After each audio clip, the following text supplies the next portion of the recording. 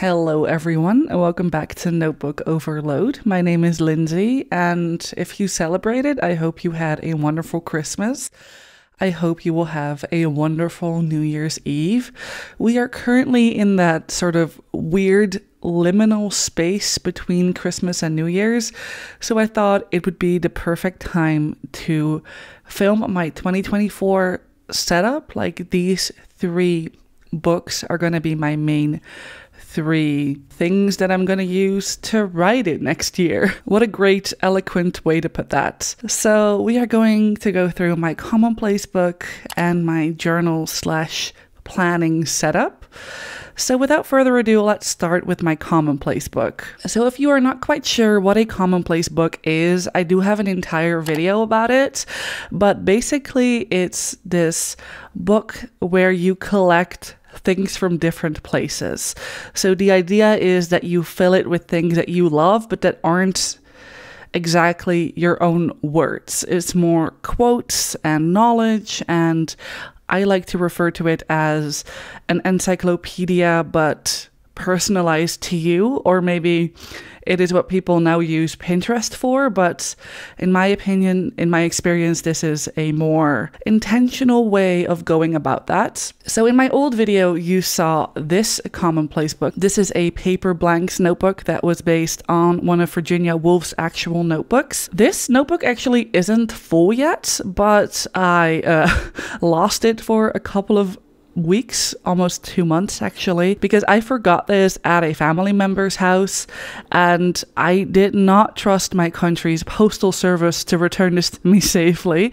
So instead of maybe losing this book, I started a new one until I got it back over Christmas. So in 2024, I will actually go ahead and finish this one. I'm on page 64 out of, I believe, 144. These are the last pages that I did in this. Some weird caterpillars that I found online, and this is some Animal Crossing stuff. So I will actually go ahead and finish this in 2024, but in the meantime I started a new one. This is a gorgeous notebook that I got sent for free.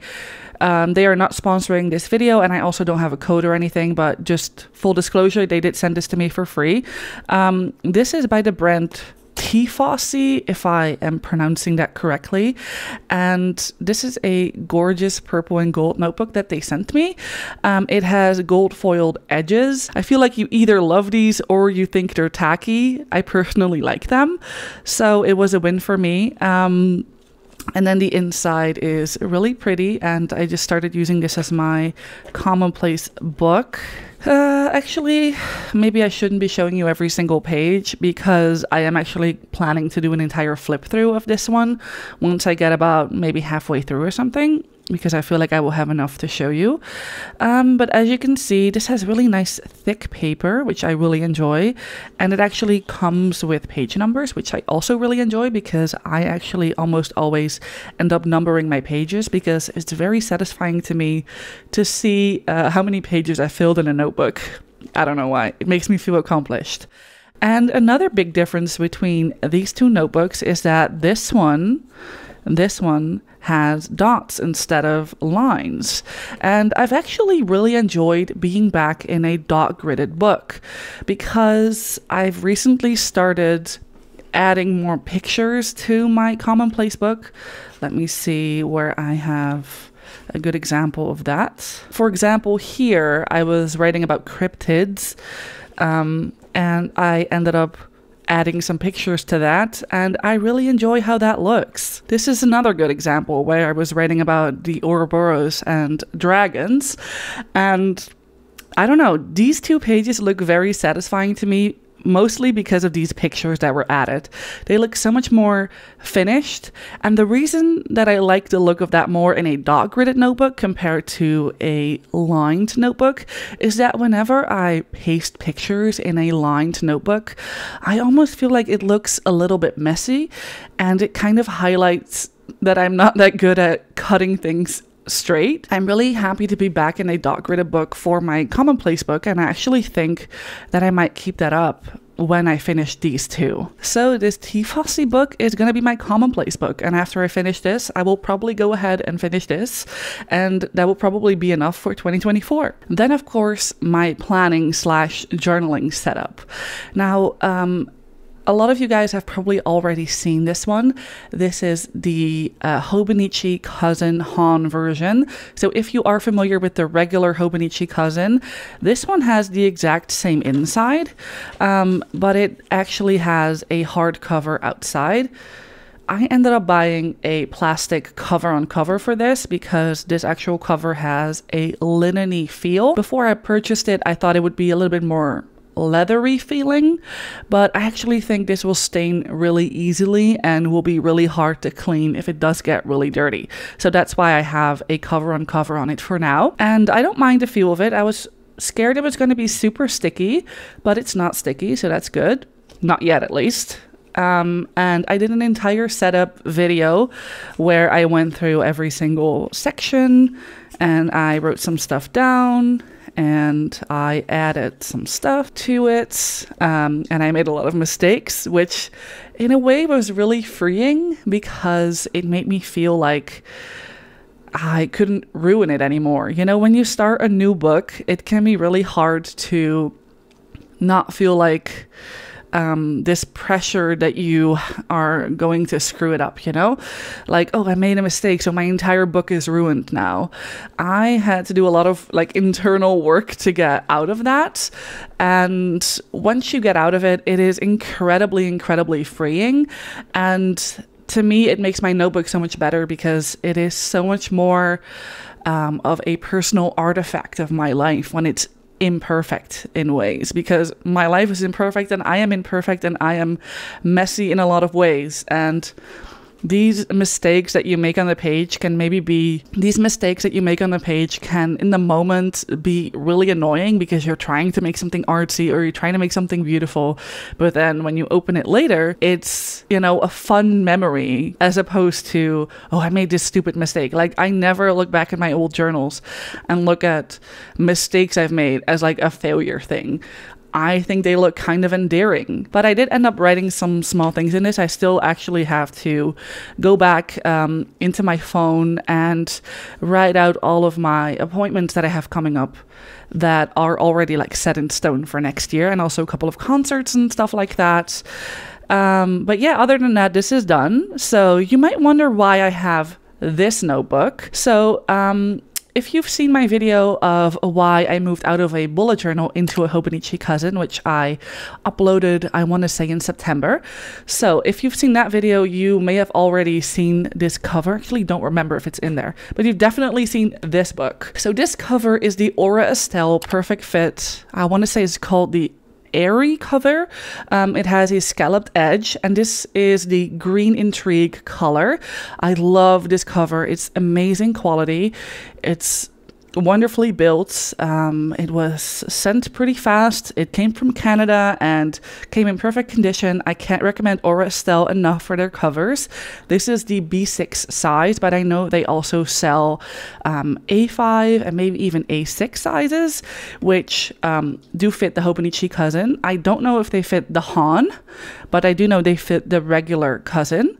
And these are really roomy. So if you like, you know, doing a lot of art in your journals, if you like thick journals, these definitely fit. So this is my bullet journal that I used before I moved into my Hobonichi Cousin, and it's actually not finished yet, as you can see. It's filled like up to 100-ish pages right now. And what I've been doing in this book is what I call my ugly thoughts journal. Bear with me here, but if you are a person like me and you show your journal on the internet, I am an open book, literally and figuratively. I have no issue with showing you 98% of what I write down, but every once in a while I just want to vent, or there's some therapy thoughts or some trauma stuff that I want to work through on my own, and for that I have this journal. I haven't written in it a lot. I only want to say that I use it once every 2 or 3 weeks at most, but when I do, I usually end up writing a couple of pages, which obviously I'm not going to show you because the whole point of it is that this is private, but I find it very freeing, even though I have no issue showing you my imperfect 98% of pages. Every once in a while, you just want to write stuff down and not have to worry about it being on the internet forever, you know? It's actually something that I talked about with my therapist and that she suggested to me, and I have been finding it super helpful. If you are a person that shows your journal on Instagram or on YouTube or on TikTok or whatever, and you feel like this would be freeing for you, I cannot recommend it enough. Even if you're just mad and you want to like scratch at a couple of pages, this can be really great. Or if you want to try out a sketch before you put it in your actual journal, or if you want to try lettering, you know, having a junk journal, maybe not a junk journal, maybe that's not the right word because I know people use that for junk journaling, which is an actual thing. But having like a try out mess journal, I suppose, is wonderful. It's great. So that's what I've been using this for. And as a plus, I can still use this B6 cover that I have, even though I'm not in a B6 journal anymore, even though I still love the size. Hobonichi, please make the cousin in a B6. I will be forever grateful. So I can still use this cover. I can still use this B6 notebook. By the way, this notebook is a Stylogy B6. It does not come with the Tomoe River paper as the Hobonichi Cousin does, but it does have almost a similar feel. Thin paper that is very strong and that holds a lot of ink moisture without bleeding through the next page. It's not as good as Tomoe River paper, I will say that. It's slightly more scratchy, slightly less smooth, and slightly less bleed proof. But if you enjoy Tomoe River paper, there is a somewhat large chance that you will enjoy this paper too, even if it's not the same. It's not a dupe, but I feel like people that like the one paper will like the other, if that makes sense. So this is my mess journal, my junk journal, whatever you want to call it. Yeah, and I've really enjoyed it. So those 3 books are my main books for next year. Now, I've been toying with the idea of adding more notebooks, but I like to keep things simple. These really are my main notebooks, and then this one is for whenever I feel like I need it.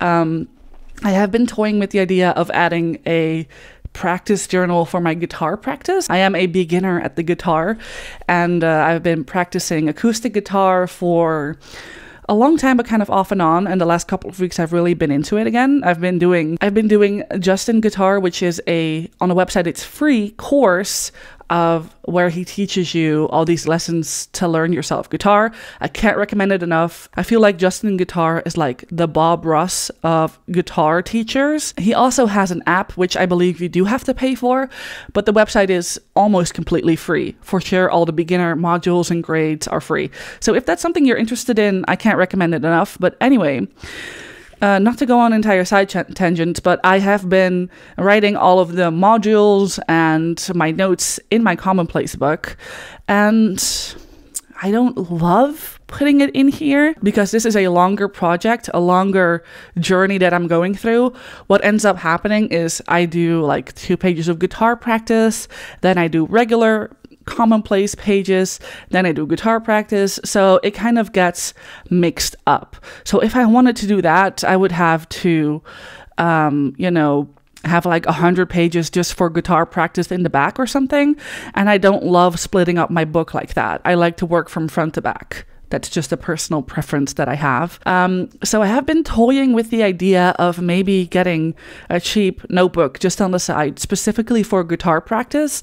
But I actually think that I first want to try and put it in my daily pages in my Hobonichi Cousin, because there's a lot of space in these pages, and I can definitely have something on the side with guitar practice.